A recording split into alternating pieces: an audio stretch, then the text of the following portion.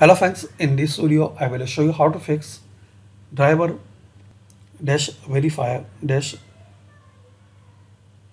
detected dash violation error in Windows 11 or 10. So guys, to resolve this problem, press click on search and search CMD. Right click on command prompt, run as administrator. Now here search verifier.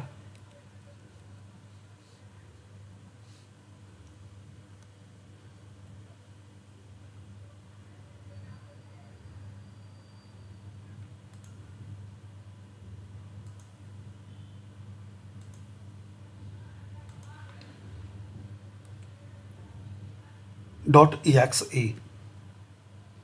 Then press enter.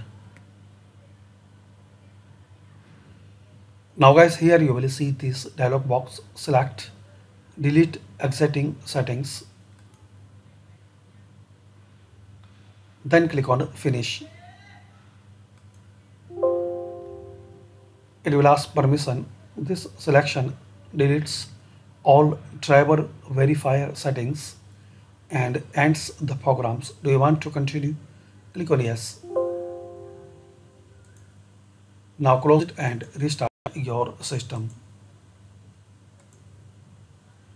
So this way guys, you can fix and resolve this problem.